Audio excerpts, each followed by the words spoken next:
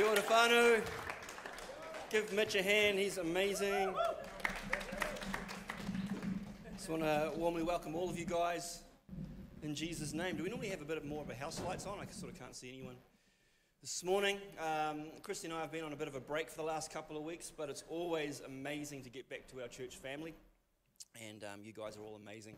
So we love you all. And what we've felt to do for a long time is to start or to do a message on spiritual warfare. So that's what we're going to be doing over the last, I'm not sure how many weeks it's going to take, but it's no surprise to most of us that, and I've shared about this the last few weeks, that we've entered a time of intense conflict, probably more than, and as it's proven to be more than any other conflict in history before World War II, or since World War II. And it's just crazy, you know, every time you look at the Herald, there's some sort of conflict happening, and it's ramping up. And prophetically, I've heard people saying and declaring that the church has to realize that we're no longer in peacetime, we're in wartime. And as a result of that, we've actually got to do life differently as believers and as church communities. So last year, the oversight team really felt that it would be great to tackle this subject. And I just do think it's a really good time to do it. Usually whenever anyone speaks on spiritual warfare, like things start to go weird and wrong. And that's just like confirmation that we're on the right track, that the devil doesn't want us to know a little bit about the strategies that we need to know regarding fighting the spiritual battle. So this is a timely message. It is a huge, huge topic. We could preach for ages on spiritual warfare, but what we're going to do is just, I think, over the next few weeks, just hit some relevant topics that we feel is really good for our church to know and to learn. We want to keep this as practical as possible, as authentic as possible, and as balanced as possible. So what usually happens when we start as believers thinking about spiritual warfare or the spiritual realm, usually one of two extremes. The first extreme is that we sort of downplay the spiritual realm. We downplay the demonic. We forget that there is an influence happening in a realm that we cannot see on this physical realm, so we just sort of don't care about it.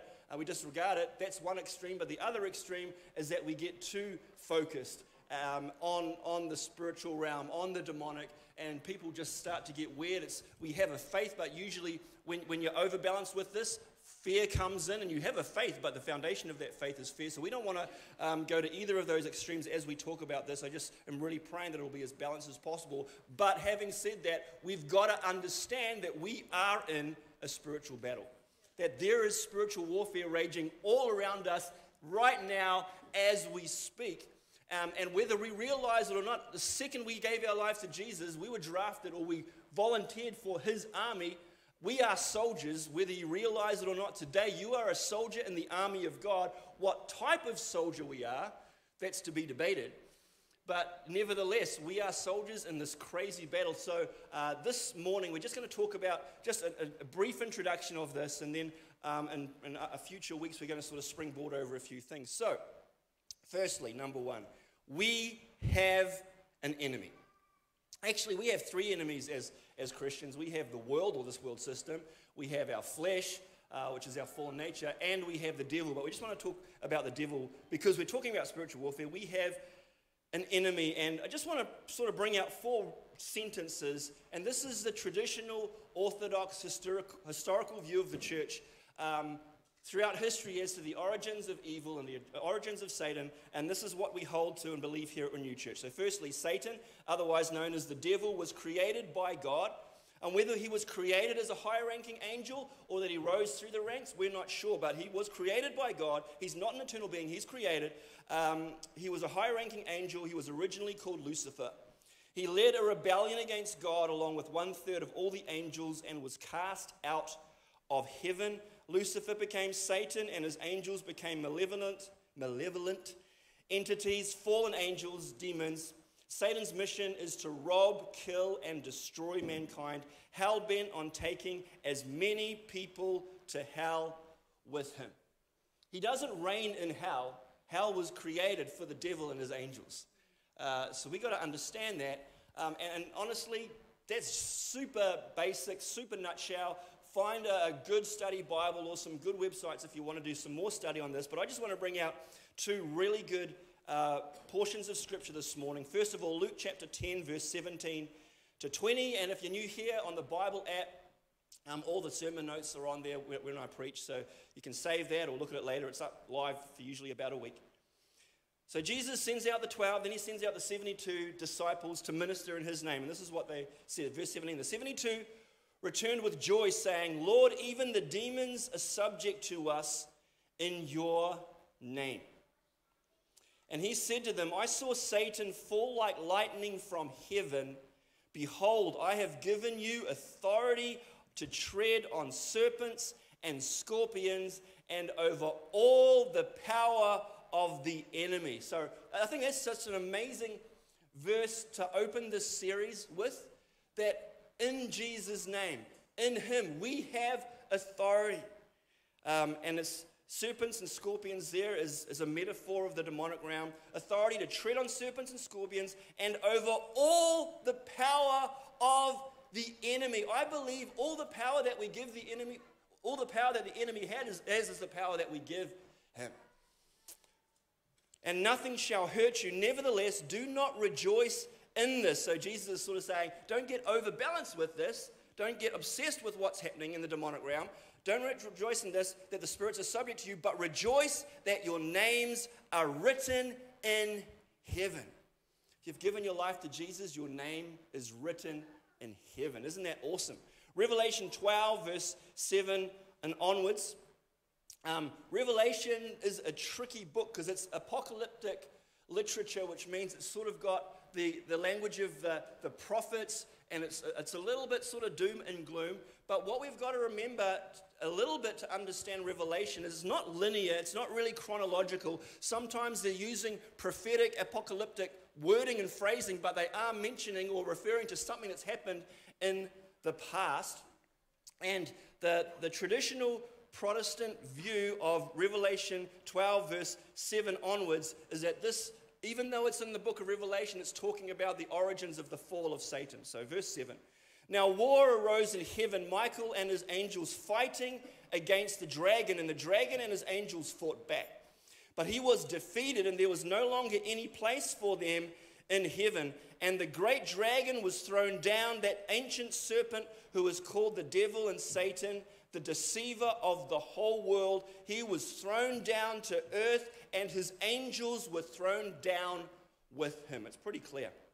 Go down to verse 17. And this is traditionally called the woman of the apocalypse. And again, traditional church history, the Protestant viewpoint is that the woman here is talking about the church worldwide, like the bride of Christ. Then the dragon became furious with the woman and went off to make war on the rest of her offspring, on those who keep the commandments of God and hold to the testimony of Jesus. We are at war. Number one, we have an enemy. Number two, we are at war. We are in a spiritual war. And in John 6:33, there's another one in your notes, and you can read that at your own leisure. But Jesus gathers his closest friends, his disciples, and this is just before he goes to the cross, and he's just wanting to give them sort of like a farewell speech. And this is what he says at the end of that. In this world, you will have tribulation. So tribulation means intense problems, like a whole load of issues. How's that for encouragement this morning? This is what's going to happen if we're a believer in Jesus. No one's saying amen right now because it's not that encouraging. It gets more encouraging. You never see a bumper sticker or like a fridge magnet with this, like this verse on it. In this world, you will have tribulation. This is what Jesus says. So it's like, shouldn't be a surprise when we experience spiritual warfare when we make a stand for Jesus. In this world, you will have tribulation, but take heart. I have overcome the world. Isn't that encouraging? Francis Schaeffer says this, and I love this quote. You have established a new relationship with the powers of darkness. Whatever you were before you were a Christian, you are now a sworn foe of the legions of hell. Have no delusions about their reality or their hostility, but do not fear them. The God inside you terrifies them.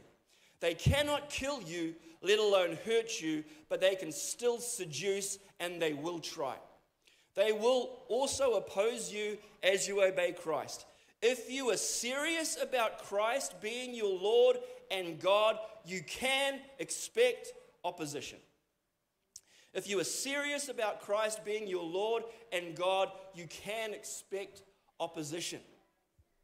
If we are followers of Jesus and we experience no spiritual warfare in our life, that it's just like tiptoeing through the tulips in our life, then I would suggest something is a little bit off with our relationship with God. Because it means that we are no longer a target. We are not a threat to the enemy of God if we never experienced spiritual warfare in our life. If you are serious about Christ being your Lord and God, you can expect opposition. Who's encouraged? We have an enemy. The battle is... Number 2, we are at war. Number 3, the battle is spiritual. It's not a physical war. It's not like the Ukraine and Russia right now. It's a spiritual battle. Ephesians 6, verse 10 to 12. Finally, be strong in the Lord and the strength of his might. Put on the whole armor of God, that you may be able to stand against the schemes of the devil. I might make a message just about that verse there. For we do not wrestle against flesh and blood, but against the rulers, against the authorities, against the cosmic powers over this present darkness, against the spiritual forces of evil in the heavenly places. So we are in the spiritual battle. I think there are 3 points that a must understand. We've got to get these next 3 points as believers if we want to have a good, strong, solid view on spiritual warfare. Number 1, everything we see in the visible spiritual realm is provoked or at least influenced by something in the invisible spiritual realm. Everything we see in the visible physical realm is provoked or at least influenced by something in the invisible spiritual realm. It's so easy to sort of forget that there is a spiritual realm that is as real, if not more real, than this physical realm that we're a part of now. There is a spiritual realm, and it is so real. The only thing is that we don't see it, and because we can't see it tangibly, we tend to think that it doesn't exist, but it is absolutely real. And I love 2 Kings 6, verse 17. Elisha and his servant, it looks like there's going to be huge defeat with the people of God, and they're outside of the city, and this is what Elisha does. Then Elisha prayed and said, "O Lord, please open his eyes, open his servant's eyes, that he may see." So his servant could see, but this is talking about seeing into the spiritual realm. Then Elisha prayed, "O Lord, please open his eyes that he may see." So the Lord opened the eyes of the young man, and he saw, and behold, the mountain was full of horses and chariots of fire all around Elisha. They were always there, fighting on behalf, they're God's angels, and fighting the spiritual realm. It was absolutely happening there. He just couldn't see it, and therefore didn't realize that the victory was already theirs. So we've got to understand, and some people are graced at times to see into the spiritual realm. There are spiritual forces at work right now in this community, in our families, in our life. And just because we can't see them doesn't mean they are no less real. They are so real, and we've got to remember that. So that's first, must understand. Secondly, the enemy is the devil and his forces, not people. It is so easy when a person hurts you or does something to hack you off, or the offenses come and you struggle with unforgiveness. It's so easy to make a person the enemy. And that's not what the Bible teaches at all. Our foes are the devil and his armies, never people. Now, people can be wicked and people can be evil, and people that are like that need to take responsibility for their actions, but people are manipulated and influenced. We're all conduits to either the Holy Spirit or the demonic realm when you think about it. But we've got to understand that people are not the enemy. You know, if you're experiencing great hurt, pray for forgiveness of that person. It doesn't mean to release them of all the consequences. You give the consequences of their life into the hands of God, no longer yourself. and you pray and you bless them, but you've got to understand a spiritual war is happening over their soul, and the devil is the enemy, not the person. Number 3, God and the devil are not equal opposites. And it's sort of called dualism, and you know the yin and yang sign, it's like equal parts light and dark, and a lot of people believe that there's got to be sort of an equal balance to this universe of light and dark and good and evil, and therefore a lot of people bring that thinking into believing in God. It's like, well, God is here and he's good, and Satan is over here, and they both balance each other, and it's like 50-50 chance, and we're not sure if God's going to win or not. That is absolutely not what the Bible teaches at all. God and the devil are not equal opposites. God is eternal. He always has been. He's all-powerful, all-knowing, everywhere present. Satan, on the other hand, is a created being, not all-powerful, not all-knowing, not everywhere present. It's like, by comparison, Satan is a little ant on the toe of God. I was thinking, that doesn't even sort of, like, Satan is a little amoeba on the ant that's on the, like, there's no comparison at all, and we got to remember that. We're on the right side if we're followers of Jesus. Smith Wigglesworth, one of my heroes, and you can read about how incredible that guy was. He was a plumber and just got radically changed by God and supernatural signs and wonders ministry. This is a proven story about his life. On one occasion, Wigglesworth awoke during the night aware of a satanic presence. Looking across the room, he saw the devil himself standing there. Like, not just a demon, but the devil himself. Wigglesworth said to Satan, "Oh, it's only you." Then he turned over and went back to sleep. I think with media and people making movies that don't understand this at all, they make evil out to be so powerful and all-consuming. It's like, if it'll be a fluke if good wins in the end. It's not like that at all. We are soldiers, number 4. So, what are we learning this morning? It's a bit of a teachy sermon. We have an enemy. The battle is spiritual. We are soldiers. 2 Timothy 2:1-4. You then, my child, this is Paul talking to a young pastor, Timothy, be strengthened by the grace that is in Christ Jesus. And what you have learned from me in the presence of many witnesses, entrust to faithful men who will be able to teach others also. Share in suffering as a good soldier of Christ Jesus. No soldier gets entangled in civilian pursuits, since his aim is to please the one who enlisted him. We are soldiers. And throughout the Bible, the church, which we're a part of, worldwide is called the bride of Christ. It's a living organism. We're living stones, but it also is called an army. We are an army of believers. We are soldiers in this army of God. I grew up in the Salvation Army, and my favorite Salvation Army song of all time was Onward Christian Soldiers, written in the 1800s. And interestingly enough, it's been removed from some hymnals in different denominations because it's too military-like. It's like, so we can't think about being soldiers of God because that's too military-like. And I don't know what they're thinking, why they did that. But I just want to read, and like back in those days, I don't know, they do about 57 verses to each song.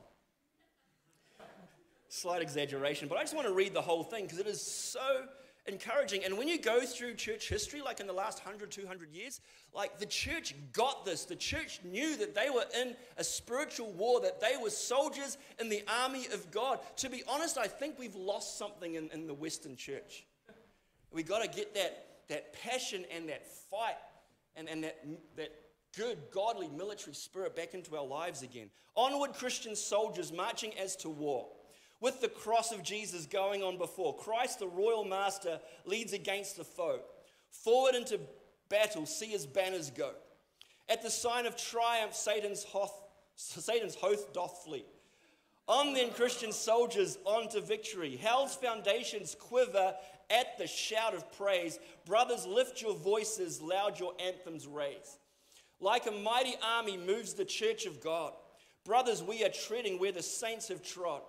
We are not divided, all one body we, one in hope and doctrine, one in charity. What the saints established, that I hold for true.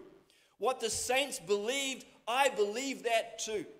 Long as earth endureth, men the faith will hold. Kingdoms, nations, empires in destruction roll. Crowns and thrones may perish, kingdoms rise and wane, but the church of Jesus constant will remain. Gates of hell can never against that church prevail. We have Christ's own promise, and that cannot fail. Last verse.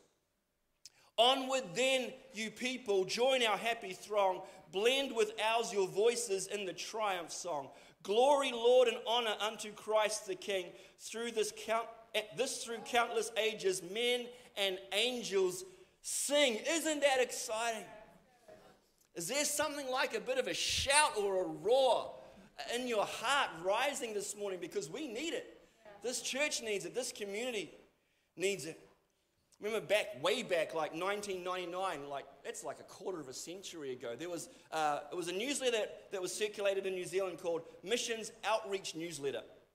And this was an excerpt on that I've never forgotten. It's always been in my notes. So we're talking a quarter of a century ago.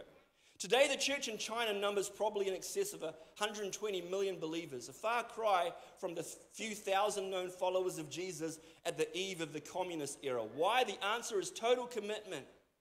Chinese believers know they are in danger of death for being Christians, but they don't care.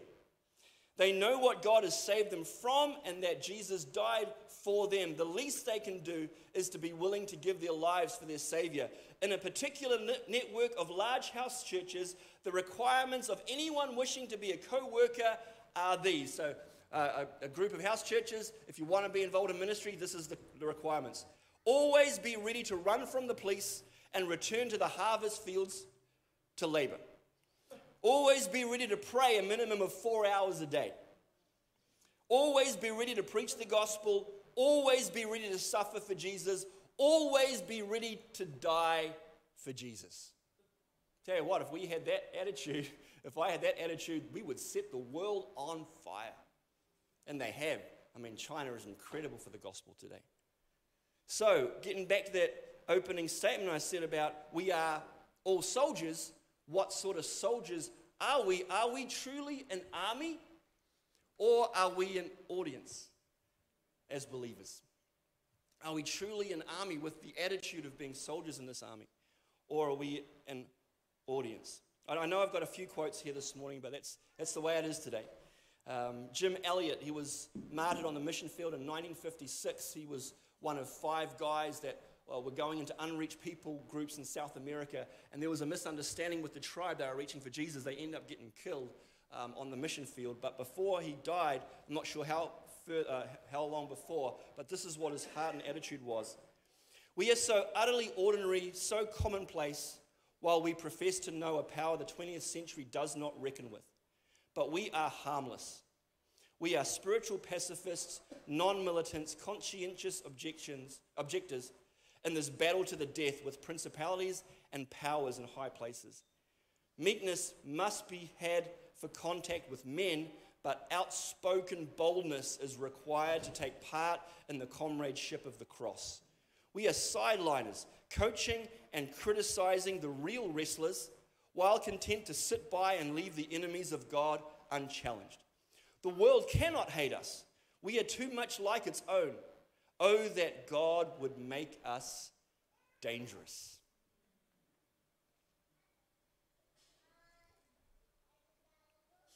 We have an enemy. The battle is spiritual. We are soldiers. We have already won. Last point this morning. We have already won. It's like, well, how can you say that, Simon? Because there's still spiritual warfare all around us. We know what's going to happen at the end. We are on the winning team. We don't fight just to gain victory, because the victory has already been won. We fight out of an attitude or a position of victory already. How does that work? We've already got the victory, but there's still a fight going on. For those that know me, I love especially World War II history. So when D-Day happened, June the 6th, 1944, as soon as the Allied forces, to which New Zealand was apart, landed on the beaches of Normandy, France. That very second that they landed and established a beachhead, the war had been won. There was no way that Germany and the Axis forces could win at that point in time. The victory was sure. There was no way that Germany was going to win, the Nazis were going to win. That day, the battle was decided, but there was hard fighting for another year, I think, because the enemy dug in and they fought hard because they knew that their time was short. They knew that the battle had lost, but they were wanting to fight as much as they can because their time was short. And it's a very good analogy for us and the kingdom of heaven when we're talking about spiritual forces and the spiritual warfare. The battle has been already won on the cross thousands of years ago. When Jesus died on that cross and took on himself the penalty and the pain and the price for all of our sin, and he's not there anymore, he rose again, he broke the curse of sin and death, and before that he shouted those amazing words, "It is finished."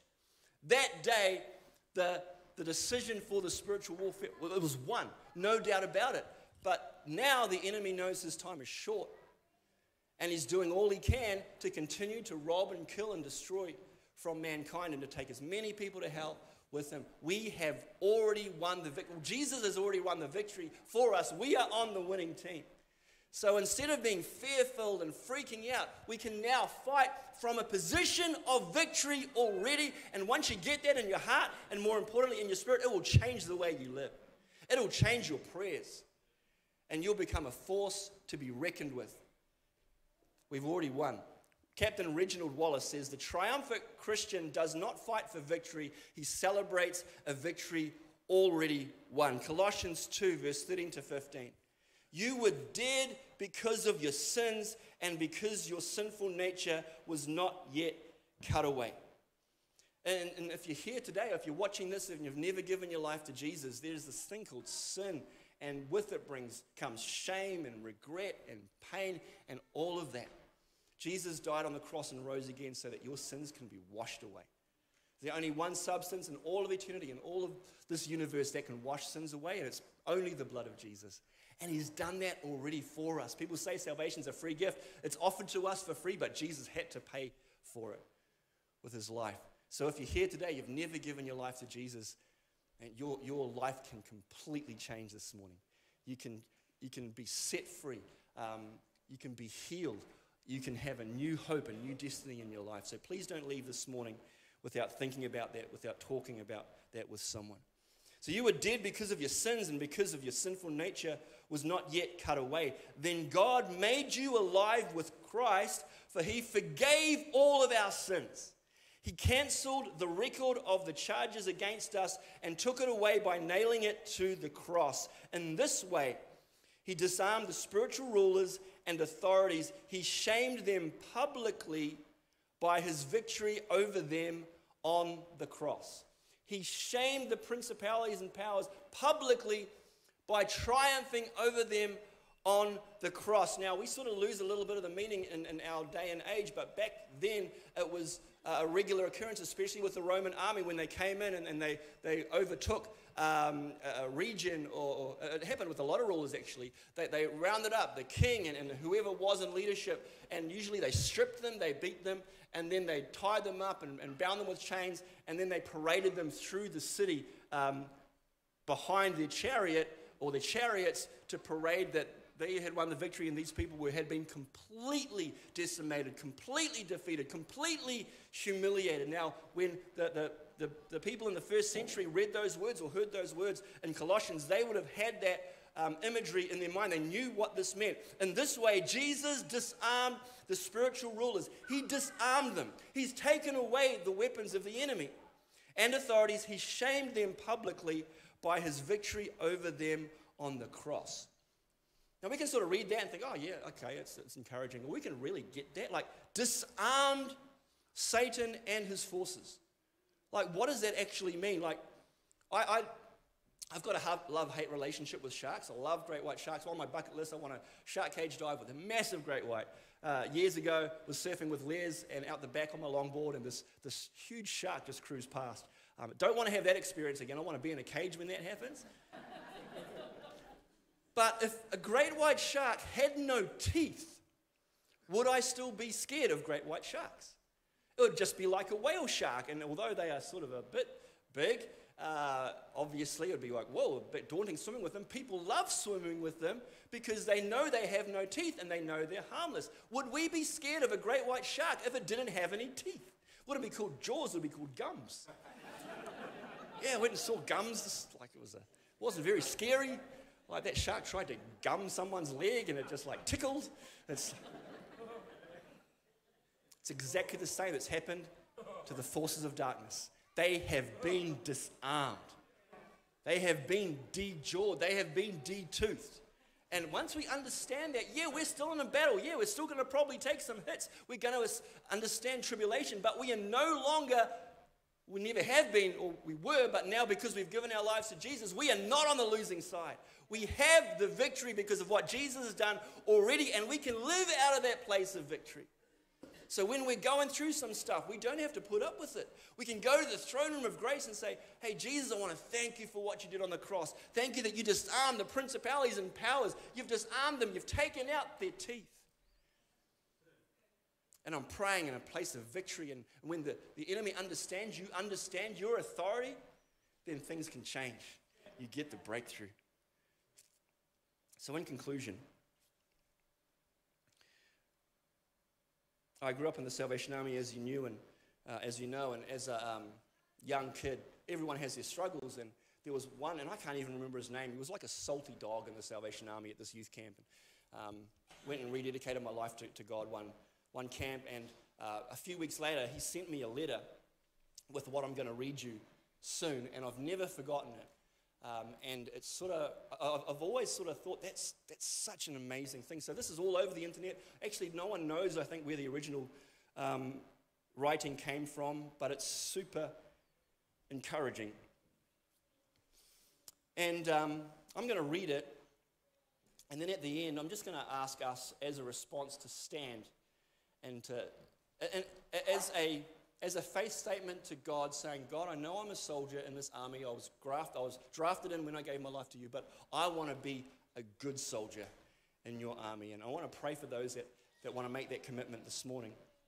So with that in mind, I'm just going to read this and let the Holy Spirit speak to our hearts as I do. I am a soldier in the army of my God. The Lord Jesus Christ is my commanding officer. The Holy Scripture is my code of conduct. Faith, prayer, and the Word are my weapons of warfare. I have been taught by the Holy Spirit, trained by experience, tried by adversity, and tested by fire. I'm a volunteer in this army, and I'm enlisted for eternity. I will not get out, sell out, be talked out, or pushed out. I am faithful, reliable, capable, and dependable. If my God needs me, I am there.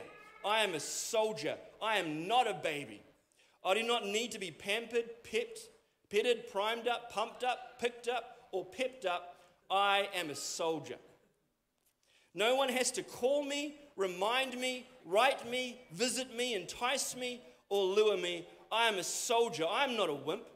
I am in place, saluting my king, obeying his orders, praising his name, and building his kingdom. No one has to send me flowers, gifts, food, cards, or candy, or give me handouts. I do not need to be cuddled, cradled, cared for, or catered to. I am committed. I cannot have my feelings hurt bad enough to turn me around. I cannot be discouraged enough to turn me aside. I cannot lose enough to cause me to quit. When Jesus called me into this army, I had nothing. If I end up with nothing, I will still come out ahead. I will win. My God has and will continue to supply all of my need. I am more than a conqueror. I will always triumph. I can do all things through Christ. The devil cannot defeat me. People cannot disillusion me. Weather cannot weary me. Sickness cannot stop me. Battles cannot beat me. Money cannot buy me. Governments cannot silence me. And hell cannot handle me. I am a soldier. Even death cannot destroy me. For when my commander calls me from his battlefield, he will promote me to captain and then allow me to rule with him. I am a soldier in the army, and I'm marching, claiming victory. I will not give up. I will not turn around.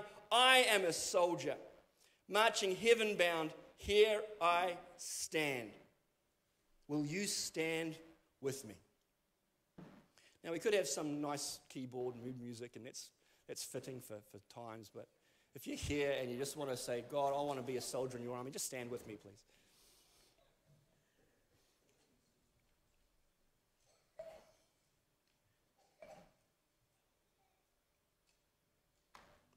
We're living in exciting times, challenging times, but so exciting. And we've been praying for decades of. There is music. What's that music on for? Let's turn that music off. We don't need music. We're in an army. We're in a battle. It's like, and some of you can remember what happened with the Jesus movement. And hundreds of thousands of people got saved. And God did something radically, and that came on the back of a whole lot of people getting stuffed up with drugs and sex, and they were just lonely and lost and hurting and broken, and God did something exciting. I am daring to believe that's just around the corner for us again. But we've got to be prepared. We have got to be ready. Now is the time. This world conflict is ramping up, and we need to have a different attitude as Christians and as believers. We need to understand we're in this battle. The battle has already been won, but God is calling upon us to stand up and take our place in his army, and to be victorious, and to understand the enemy, and to not be unbalanced, and to not be fearful, but to be strong and victorious, and take our place in what God is calling us to. And I know there's probably all of us standing. That's pretty awesome. Let's pray. Lord, I want to thank you that you've done it all. Lord, that you've disarmed the principalities and powers. Lord, I want to thank you that the battle has already been won. Lord, we know what the end of the story is. We know that the victory is sure and is certain, but we understand we have a foe. And the devil, in Revelation, it says he's going to fight hard because he knows his time is short. But Lord, we want to say and stand and raise our hands and say, God, I want to be a good soldier. I want to be a powerful soldier. Lord, I want to do what you've called me to do in this time and in this season. Lord, I pray that the church, especially in the West, we will wake up and we will stand up. And we will do what you've called us to do. And we will be ready. I know that. I think it was Richard Wurmbrand that said the greatest tragedy in the Western church is that in peacetime it does not prepare for wartime. Lord, we want to prepare now. We want to have our hearts right. We want to have our hearts on fire for you. Because we know that we want to do something incredible in this nation and in the West. Lord, we are soldiers. Lord, we dedicate our life to you afresh. We surrender our life to you afresh. We give you all the praise. In Jesus' name. Amen. Amen. Give the Lord a hand. You can be seated again.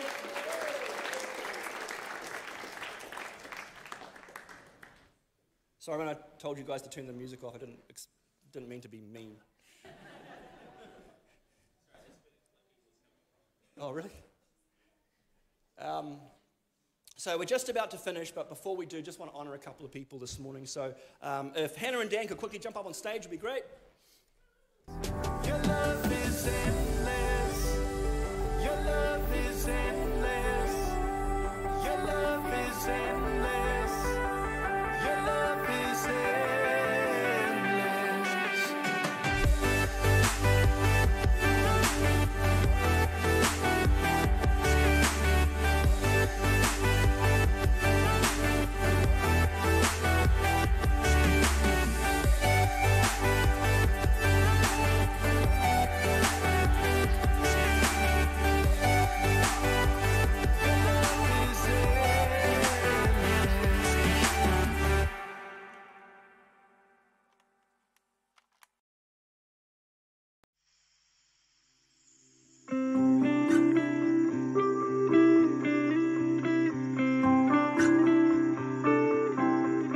I'm crossing